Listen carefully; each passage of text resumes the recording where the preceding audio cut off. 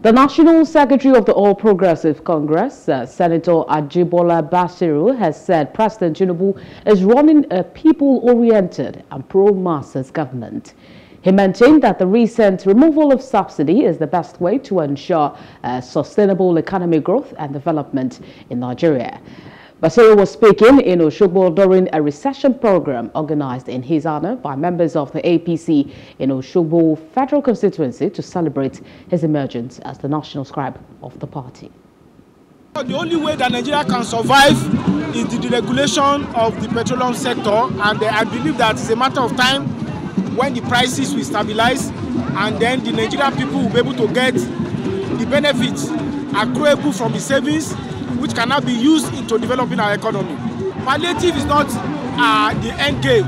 The end game is to revive our economy and get us back into a productive economy that will ensure the welfare of the people. Palliative is a temporary measure, and we believe that since a federation, the state government should be in a position to be able to deliver those palliatives to the people. My message for the people of Osun is that this enviable position that is zoned to Osun, that is given to Osun, they should rally around him to work together for us to recapture Osun back, because Osun is always a progressive state. It is a well-known fact that APC did not lose the last election. We are sound. We are on ground. APC owns Osun State.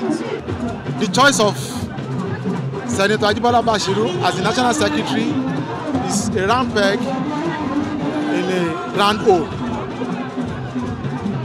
As the National Secretary of the party,